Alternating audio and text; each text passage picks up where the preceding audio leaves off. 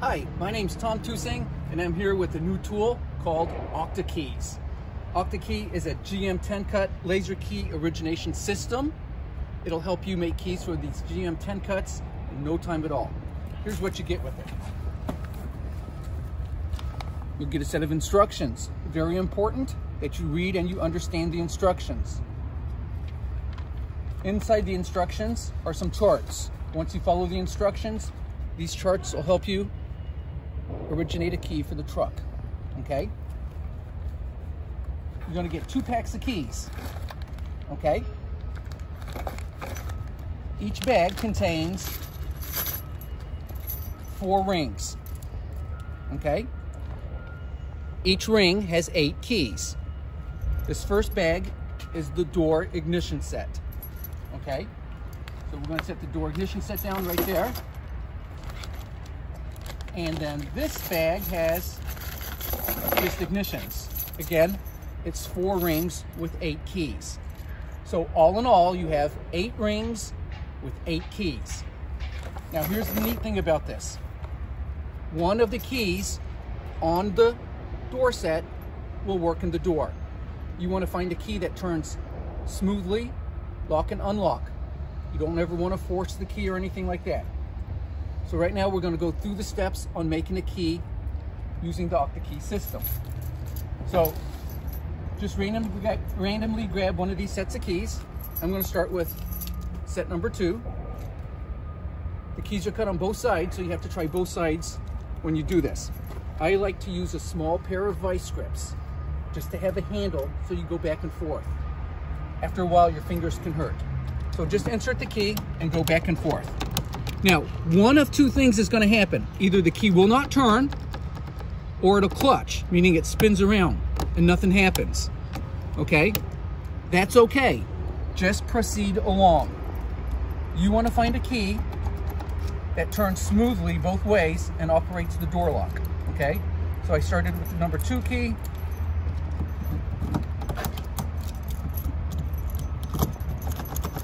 And you just give it a little bit of turn. You do not want to force it. And you have to try each key until you find one that turns. See how that just clutches? That's okay. Just leave it and keep going.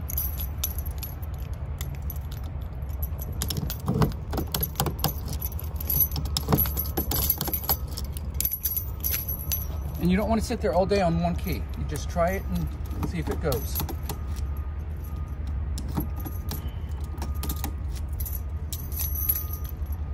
And sometimes what will happen is you'll find a key that'll only turn one way. Okay, see how that turned, and it turns one way good? Okay, it's not clutching, it turns one way, but it's not turning, it clutches the other way or it won't turn. That's not your key, don't force it. Okay, just leave it alone and keep going. You want to find one that turns both ways properly.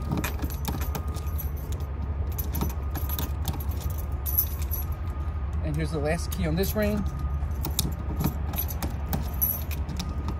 Okay, so none of the keys on this ring worked. So we're just going to grab another set of keys.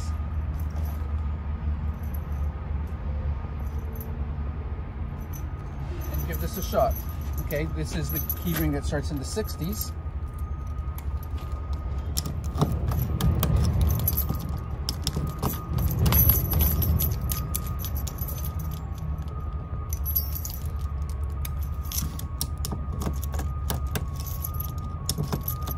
And it takes a little bit of patience, but you will find one that will turn both ways in the lock. Okay, there we go. So this key is turning both ways in the lock without being forced. You can see up here that it's activating the lock and unlock button on the inside. So that's the key that we want to use, okay?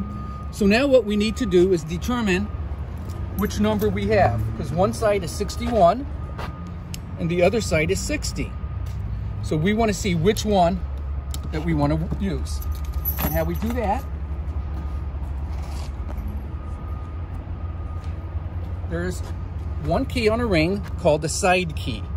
That's going to tell us which side of the key to use. It's very simple. there's an X marked on one side of this key. So when you put this key into the lock, take note of how far the X is sticking away from the face of the lock. You can see some of the mill there. Okay? Now we're going to take this key out and we're going to try the other side of the lock. Now you need to take a look at the X there and see how far it is. On this side here, the X is much closer to the face of the lock. You don't hardly see that mill at all. Okay? So we're going to be using this side of the key number. Okay? So here's our key that turned, and it turns back and forth. You can see that that is going to be key number 61. So 61 is our key. And now I'm going to unlock the car. There we go. So key number 61. So now what we do is we go to the OctoKey instruction book. Okay? And it says once you have a key that turns in the lock, on chart number 1, door to ignition. This chart gets you a key that will turn in the ignition. Key number 61 says we're going to use key number 69, 77, 85, and 93. One of those keys will work in the ignition. Okay? 69, 77, 85, and 93. So here's the one ring that has 85 and 93. And here's the one that's got 67 and, I'm sorry, 69 and 77. You have to use your vice grips on the ignition. You want to use a little bit of snap, snap, not real hard. You don't want to bend the key, but you do need a little bit of torque sometimes to get the ignition to turn. So we come inside the truck.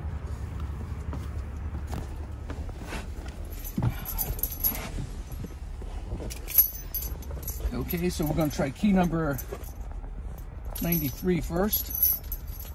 So we turn to key number 93. And here's key number 93. Okay. Now when you insert it, have the number face away from you.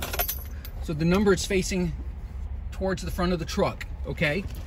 All the GM 10 cuts have black ears. And you always try the number away from the lock. That way your spacing is correct. Put your vice grips on it. Give it a quick shake like that. Nothing happens. Now we're going to try key number 85. So I got key number 85 here. Stick it in the lock with the numbers facing forward. Get my vice grips and give it a quick shake, and it turns. And that's what we want. The goal of the OctoKeys is to turn this ignition on. Now we can remove this ignition and get the key code and cut a proper key. To take this shroud off, just pull on the edge and it'll come apart. Okay? Set it aside. Get yourself an old pick, something like that, and the retainer hole is right up here on top. Okay? So you're going to hold this in the crank position, insert your old pick, and you should be able to pop this guy out.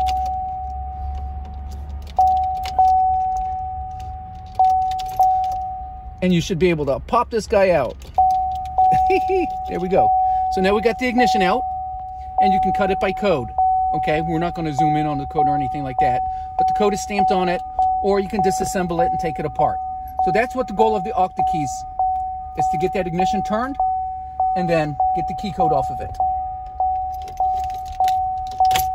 Then you can snap it back in and cut your key. So that's how the OctoKeys work.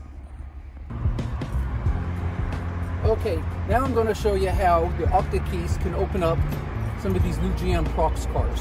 Okay, so here we have the Prox handle and the car is locked. Okay, so there's a little hole underneath here that you can get a screwdriver on and pop the cover off. That exposes the lock. Then you just grab your OctoKeys and start trying them in the lock. Again, you don't want to force them. Back and forth, see how it clutches? Okay, that's okay, proceed along. Flip the key over, it clutches, nothing happens. Here goes our key number 4. It clutches, nothing happens. And just proceed along. You don't have to pry the door, you don't have to use an air wedge or anything like that. There, did you hear it? Key works back and forth. And just like that, you're inside of the car, with no damage to it, no scratches, no liability. OctoKeys.